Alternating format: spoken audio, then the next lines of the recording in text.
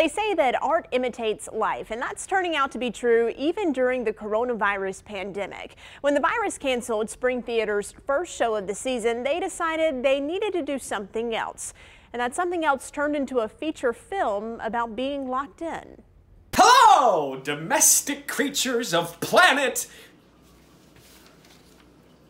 Earth. In Spring Theater's newest production, Lock-In, an alien takes over planet Earth and forces everyone to stay inside of their houses. When you take a social species and remove their connection.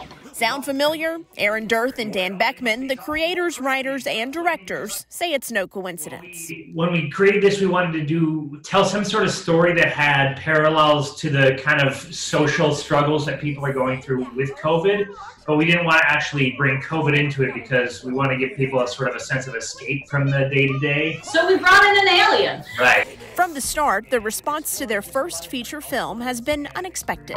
With a cast of 100, we put out digital auditions thinking we might get a small group from our local community and wanted to keep our community together. And then all of a sudden we had the world involved. Actors from North Carolina, Minnesota, New York, LA, Florida, England, and Australia signed on to the project and social distantly taped their scenes from the safety of their homes.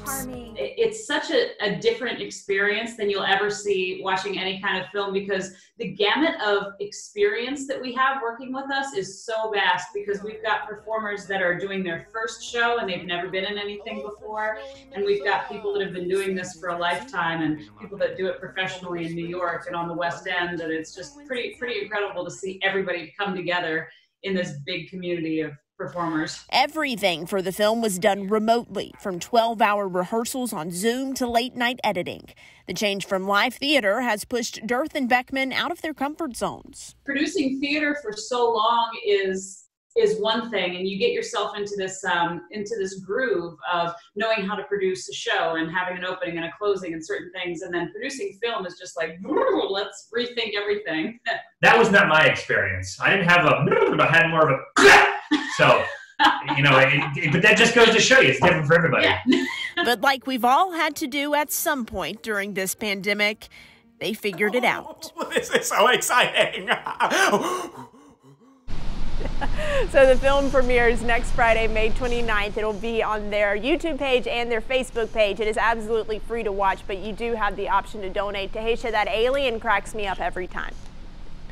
I just love how much personality the couple that you interviewed has. I mean, you can tell that they are in the arts by their mannerisms. But I'm just fascinated to know, who's behind the camera doing this, because that's a skill too that had to be picked up for all of this.